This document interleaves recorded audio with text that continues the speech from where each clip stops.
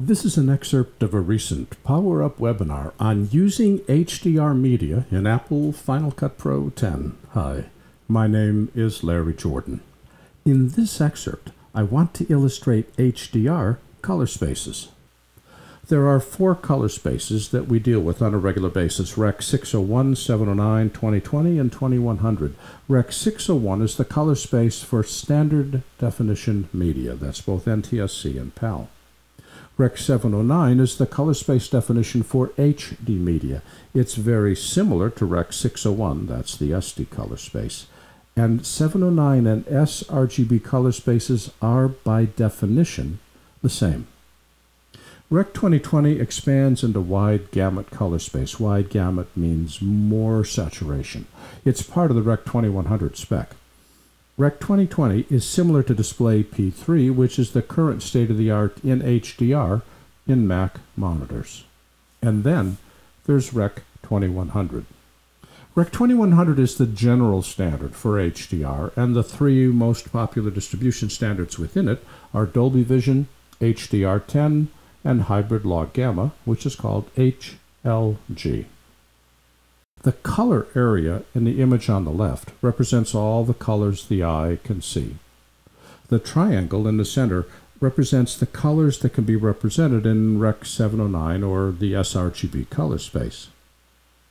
As we expand beyond Rec. 709 to try to include more of the colors that the eye can see, we open up a couple more color spaces that the image on the right shows. The inner rectangle is Rec. 709. The outer rectangle is the full spec of Rec. 2020. The one in the middle, between Rec. 709 and Rec. 2020, is where we are today. It's Display P3. Gives us more reds and more greens and just a few more blues.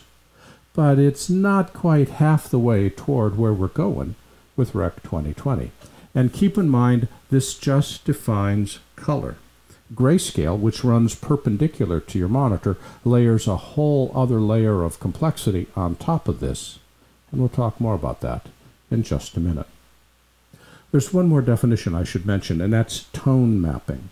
Tone mapping converts HDR media to display on a computer monitor, and tone mapping also converts HDR to SDR. Because HDR has got a whole lot more grayscale, we've got to map those grayscales to fit within an SDR grayscale space.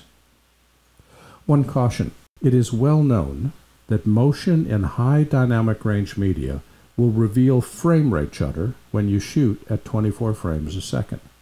So when you're shooting HDR, use higher frame rates. This has been an excerpt of a recent Power Up webinar on using HDR media in Apple Final Cut Pro 10.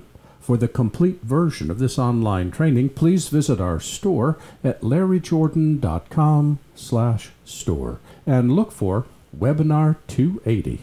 By the way, when you need to stretch your training dollars, membership in our video training library saves you money and time. You can access all of our videos for a low monthly price of only $19.99. That's more than 1,900 movies, hundreds of hours, on a wide variety of subjects. Plus, premium members can download practice media and projects. Our training covers Apple and Adobe software. We update it multiple times each month. And for more information, visit larryjordan.com/membership.